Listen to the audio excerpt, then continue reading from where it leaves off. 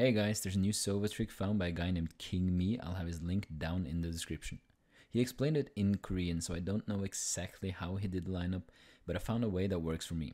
First, stand on top of the box right here, look up and place the tip of your arrow in the middle of the lower part of this tile. It's the fourth tile from the wall to the right.